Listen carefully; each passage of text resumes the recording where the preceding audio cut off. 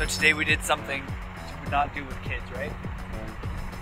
Right, so we had a like 7-hour layover, and so we left our bags at the airport and we jumped on a train, and here we are somewhere in Paris trying to make it to the Eiffel Tower and wherever else we're trying.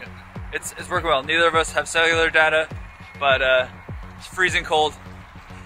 It's alright, we'll figure it out.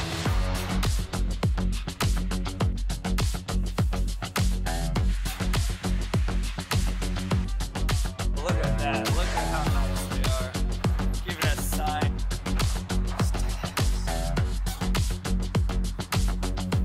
Is it over here? Oh, found it.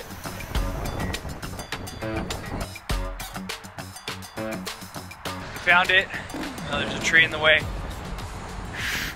Cold is an understatement. It's freezing. An understatement. This is like ski resort cold. Look, there it is. There it is. It's right there. We found it. It's right there. Now the next adventure: coffee, crepes, maybe catacombs, and a ride back to the airport. Of course, Dallas is buying Eiffel Towers. Yeah, I think so.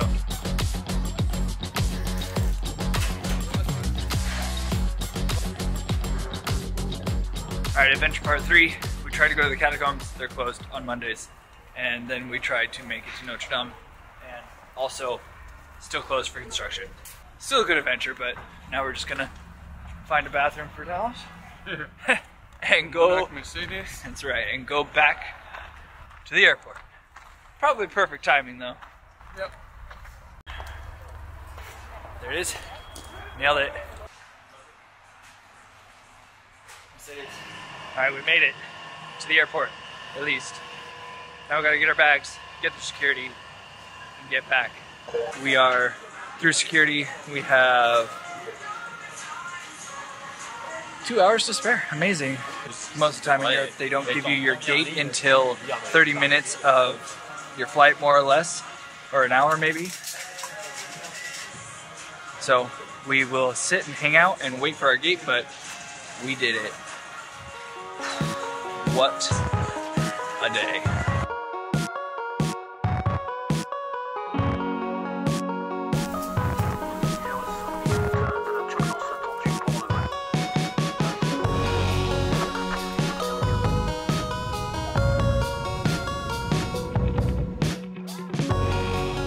So we made it to my flat finally after a long day of travel. You know, we left the airport to, sure, go see a couple of sites, but honestly to keep us from sleeping. Because if we would have slept at the airport, which would have happened over 7 hours, we would have been so exhausted. We would never acclimate, we would never get used to the time zone, and we would just be wide awake in the middle of the night, exhausted during the day, and that's not beneficial. So honestly, one of the main reasons we went out was to not sleep and spend less money, because airport food, airport coffee, much more expensive than being out in the city. So we got a little advantage that we got to go have some fun and stay awake so that we could get here, walk around the flat, look at everything, make sure everything's okay, get the keys, and we're good to go. So it feels weird having our own flat. It feels weird actually having the keys and being kind of ready to go. The mood changes, the reality sets in a little more, but cool things are happening. Cool things. Glad you guys are a part of it. See you.